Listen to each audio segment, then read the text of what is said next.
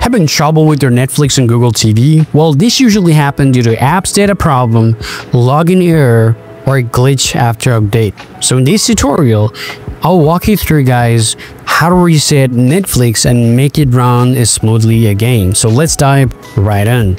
So the first thing we're going to do here is we're going to need to use a remote to navigate the settings icon. So first, just go ahead and open it from here. Go to apps and now look for Netflix and open it off from here. Select uninstall update and click it on right here.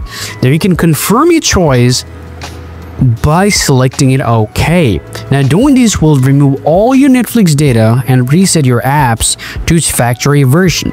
So you will have to log back in using your credential after this. And this will be highly affected against the problem that you might be facing with your Netflix on your Google TV. If there's still a question, please do let me know in the comment section and see you all around.